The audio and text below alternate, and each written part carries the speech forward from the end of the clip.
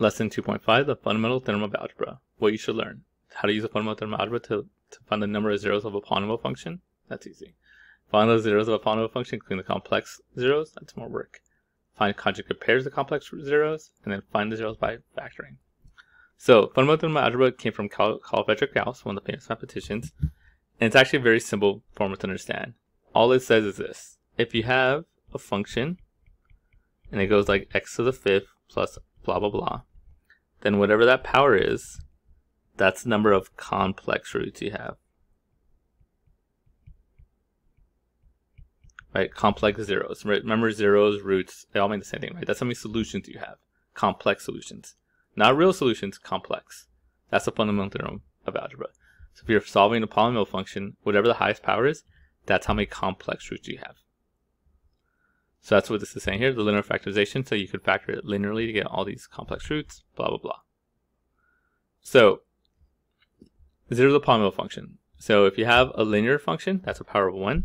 So you have exactly 1 0. And if you solve it, like set equal to 0, right? Because if you're trying to find a 0, all finding a 0 means is set the function equal to 0. Like finding x-intercepts. So it says 0 equal to x squared, and you can just solve it, right? Power of 1, you have 1 0. If it's squared, then you should have 2 zeros, right? And you can set it equal to 0 again and factor, and you get the same 0 at the multiplicity of 2. Also known as a repeated 0, or double root. If I give you x cubed, right, then you should get at most 3 zeros. Now notice in this case, 2 of them are imaginary. That's fine, right? It's complex roots, not real roots. So we have 3 complex roots. If you get an x to the 4th, you should get at least 4 zeros. And that's what we did it here. X to the 4th. So that's just showing you how this thing works, right? If I ask you, how many complex zeros does this thing have? You just look at the highest power. That's the fundamental theorem of algebra. The highest power should be the number of complex, very important complex zeros. So, how do you find the zeros of the polynomial? So I want to confirm that these are the zeros. So the easiest way to do it, if you can, is factor. So, and then solve. So the way we do this is you want to get down to x squared by factoring or syntactic division. We'll talk about that more later. And then once you get down to x squared, then you can solve by factoring or complete the square. Or quadratic form, I should say. You can also complete the square if you want. So the key to solving a polynomial function is getting down to x squared. And we can do it lots of different ways. We could factor to get down to x squared, or use syntactic division like we did in a previous lesson. So here, in this example, right, we're going to set equal to 0. We want to find the zeros, so set equal to 0. And this one we could just factor it. So they both have an x, pull out an x, and you get this. Split it, x equals 0. X squared plus 4 equals 0. This one's solved. This one we're going to solve. Subtract 4 from both sides.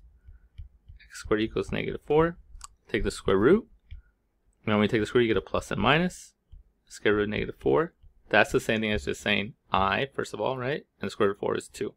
So plus and minus 2i. And there is our 3 solutions, right? We have 0 plus and minus 2i.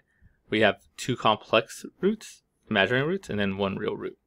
So I should say we have 3 complex roots, 1 real, 2 imaginary. How do I find the 0 of this? I said right now it's x to the 5th. I'm not going to be able to factor it. So what we're going to do is what we did a couple of lessons ago, and we're going to list the possible roots, rational roots, and then we're going to do syntactic division to find a 0. We're going to do that until we get down to x squared. And then once we get down to x squared, we can either factor it or use a quadratic formula. Right? It's all about getting down to x squared. So you can do by factoring, you can do by listing possible roots and going down to syntactic division. So if we're doing this one, right, my possible roots, we're going to do last over first. So we're going to do 8 over 1, right? 8 on this one, 1 on that one. So we're going to go plus and minus. That's going to be plus and minus 1, plus and minus 2, plus and minus 4, plus and minus 8 over plus and minus 1. So my possible roots, when we do all the combinations, So 1, 2, 4, and 8. So remember, our next step is to use syntactic division to substitute into this and see if we get a remainder of 0. At this point, you can either guess which one works and keep on trying to get a 0, or put in your calculator and graph it. And then you graph it. Remember, what you can do is you want to compare this to the graph. So this goes 3. It looks like 1's the solution. It might even be a double root. So my guess will be 1's a double root. I can use it twice. And maybe -2. So those would be my, based on the graph, I would try 1, maybe twice, double, and then -2 are the, that's bad, are the ones I would try, right? So like I wouldn't try 4, 8, didn't cross there. So I would try 1 maybe twice, 1 and then -2. So let's do syntactic division. Now I have the graph that I know what to try. It's 1, it's missing x to the 4th. I see you, book. You're not going to get me. So I'm going to put a 0 x to the 4th there. Right, and then I'm going to go x cubed, so that's a 1, and then 2 for x squared, then -12 for x, and then 8. And the thing here should be a remainder. We want that to be 0, and we're going to bring the first one down. Let's try 1. 1 looks easy, so bring the first one down, multiply across, 1, add down. Right, so it's always bring the first one down, multiply across, add down, and then you just repeat, multiply, add. Add down 2, multiply 2, add down 4, multiply 4, add down -8, multiply -8, -0. So boom, x equal 1 is 1 root. So now remember, when we do this, you go down a level, right? So this is x to the 5th, this is x to the 4th. We got some work to do. I gotta get down to x squared, I gotta do this 2 more times. So let's do it just straight from here. Again, I want to get another remainder. So hopefully 0. Since we have to do this like 2 more times, I think it is 1's a double root, and then I'm -2. So let's do 1 again, because I think it's a double root. This is why knowing the graphs helps. So we're going to bring down the 1, we're going to multiply across, add down, multiply across, that's a 2. Very easy to make a small mistake like I almost made, right? 1 times 1 is 2. Add down, multiply across, add down, multiply across, add down. Right, almost made another mistake, right? 8 times 1 is 8, then add in 0. So keep in mind, you want to keep track. I'm gonna rewrite it this time because I don't want us to lose it. This is x cubed plus 2x plus 2x squared plus 4x plus 8. Right? I got to get down to x squared, so I got to do this one more time to get down to x squared. So I'm gonna do it right here because I'm running out of space.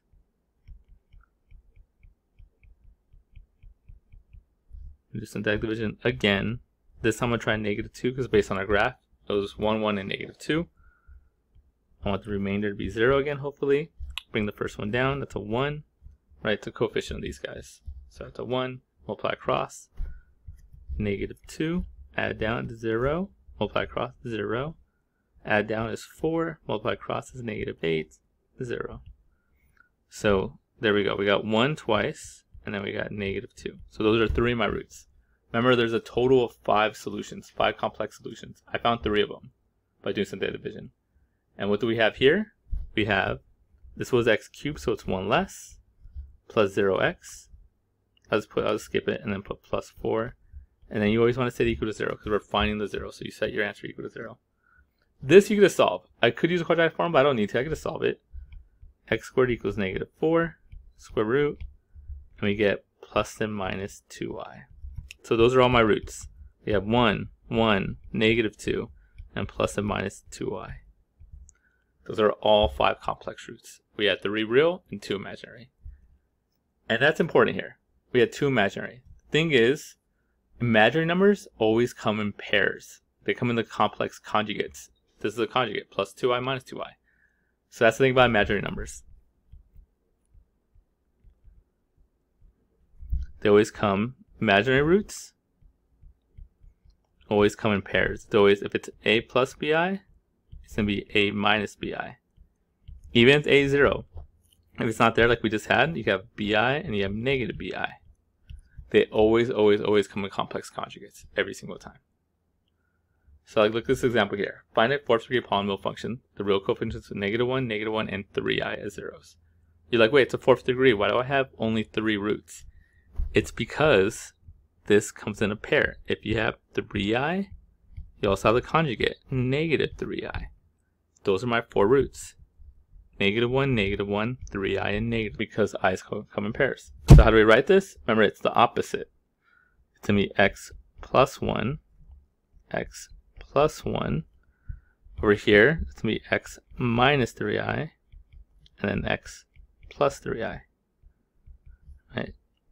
That's why we write our function. Now, they generally want us to multiply this out. The trick to multiplying out is you always want to do multiply pairwise. So multiply these two, and then we'll multiply.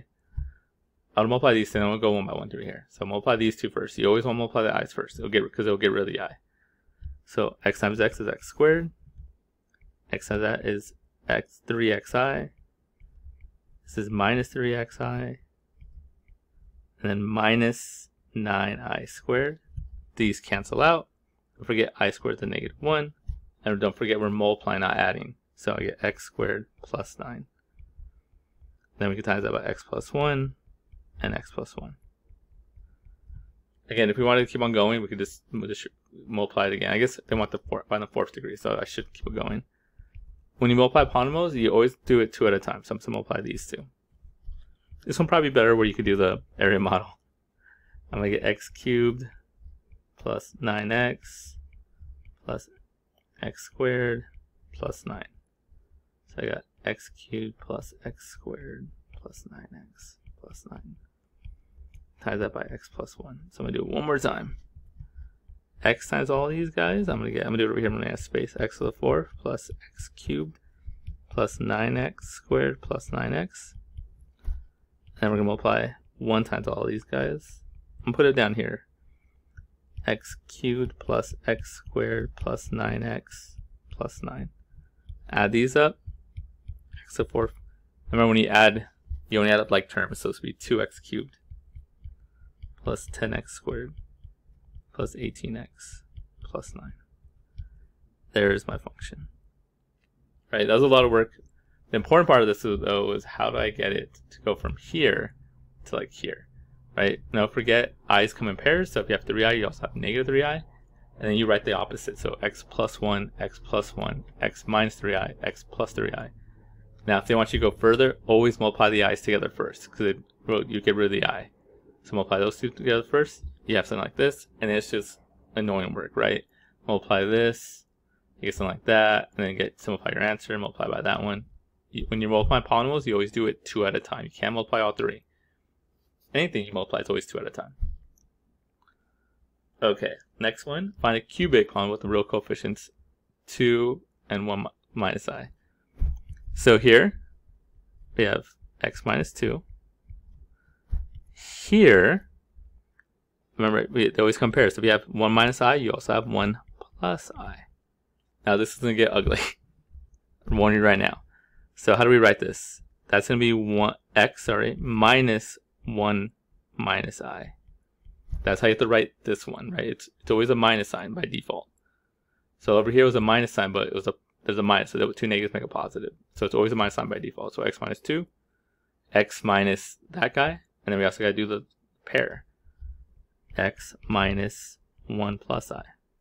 Right? By default is always a minus. So it's x minus this and x minus this. I would simplify these guys first. Oh, what they gave me this for? Because technically the last one we weren't technically correct, right? We didn't put there's like an A in front of something. Like I should put an A here and find that out. But this wanted me to find anyone. This one wants me to find the specific one that has this. So we got to put an A in front. We have to find that A at the very end. But first, let's get rid of all this disaster first. So the trick is simplify this guy first. So this should be the negative. I get x minus 1 plus I. This should be the negative. X minus 1 minus I. X minus 2, A, and Y. And just like before, there's no shortcut. You just got to multiply these two together first. So to multiply these two. Area model will probably help here also, I think. But I'm going to do this. X squared minus xi. And then multiply this by all of these. So minus x plus 1 plus xi. And then this one plus ix minus I plus I squared. Remember, I squared is a -1. That'll come in handy. And before everyone, I caught a mistake. -1 times -I is just -I. Why did I put xi? So it should be -I there. Sorry about that. Right. So -1 times x is -x. -1 times -1 is +1. -1 times -I is actually a +I. There we go. And I think I got this correct. X -I. -I squared is -1. Okay. Now let's see if anything cancels out. So generally all the I should cancel. So like right here it's -xi and a +xi. So these cancel. And then we have a -I and a +I. So these cancel. What's what we have left over? X squared minus x plus 1 minus 1. So write the -1 right there. So these cancel out. And I get x squared minus 2x. It's, I believe, what I got. Hopefully that's right. And then we have x minus 2. And then we have a, y equals a. And then here I'm supposed to multiply these out. X cubed minus 2x squared minus 2x squared plus 4x. So we get y equals, these add together, x cubed minus 4x squared plus 4x. And I almost forgot there's an a in front.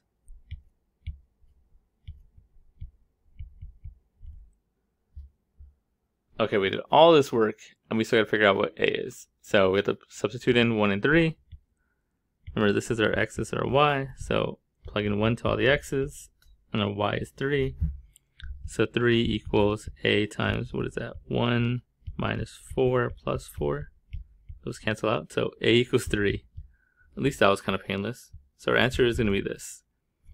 That's a 3. Let's do this. Sorry. 3 x cubed minus 4x squared plus 4x. And technically we probably should simplify that and get y equals 3x squared minus 12x squared plus 12. And that's the final answer, right? Anytime there's a binomial I, it's disgusting. I'm sorry, which was an easier way to round it, but that's what it is. It's right. So if I have this, I have to do my pairs, write it like this, x minus this, x minus that, distribute. And then you always want to multiply the i's together first, and then that's disgusting, ugly, but yeah, I got this. Multiply by this to simplify it, so I got this right here, right? And once you got down to here, you just plug in the point, sub it in. X is 1, y is 3. Luckily enough, that was a equals just 3, and then you just rewrite it all and simplify. Okay, next we're going to talk about factoring a polynomial. Now let's talk about the thing we should all know, is how to factor by difference of squares. So a squared minus b squared, we should know that gets us a minus b, a plus b, or vice versa. So it's super important, right? It's a shortcut of going, okay, I need to factor a difference of two squares. I get a minus b, a plus b. So like, for example, if I want to factor x squared minus 49, that's going to be, oh, they're both squares. I could take the square root of 49, x minus 7, x plus 7. But we're going to teach a little advanced tricks here. So the first advanced trick is it works even if it's not a square. If I give you a squared minus b, I can still factor that. That's a minus square root of b, a plus the square root of b. It still works. It's the same process, right? You square root both of them, even if you can't square root it. It still works. So for example, I should do this. If I give you x squared minus 5, that's actually factorable. X minus square root of 5, x plus the square root of 5. Now it's not a rational number, it's irrational, but it's still factorable. And then the even more pro move is you could do it with i's. So before we told you can't factor this, not possible.